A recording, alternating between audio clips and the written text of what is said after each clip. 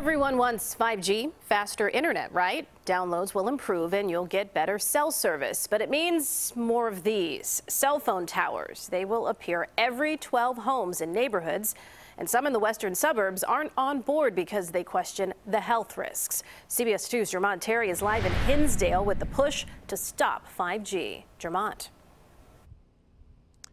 Erica, this wooden stick right here is just the beginning of the 5G rollout. Now, if the companies get their way, instead of a stick, there will be a cell tower here. But this tower will not be 20 or 30 feet high. And that has some people in this neighborhood saying there's a bigger price to pay for 5G.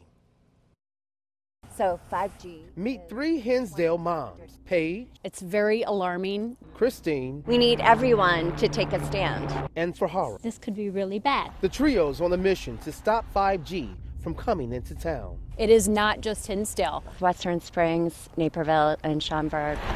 A few months back, these wooden sticks popped up in yards throughout the western suburbs. That was placed here by Verizon as a proposed site for a 5G transmitter. Wireless companies insist 5G is expected to be 100 times faster than current speeds. But in order for the bands to travel, more transmitters are needed in closer proximity.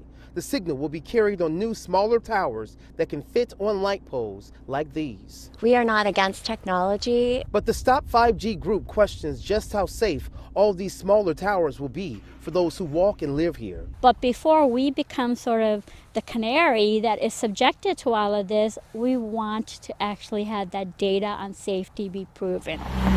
Many of the towers are expected to be near schools. Bone marrow of a child absorbs 10 times the radiation of an adult. The companies pushing 5G insisting what the towers will transmit is safe, but there's no concrete testing leaning for or against it. And until then, the Stop 5G group believes the project should halt.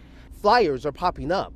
These concerned moms expect hundreds to attend a town hall on Wednesday. And we want people to just be educated on what 5G is, what they can do about it.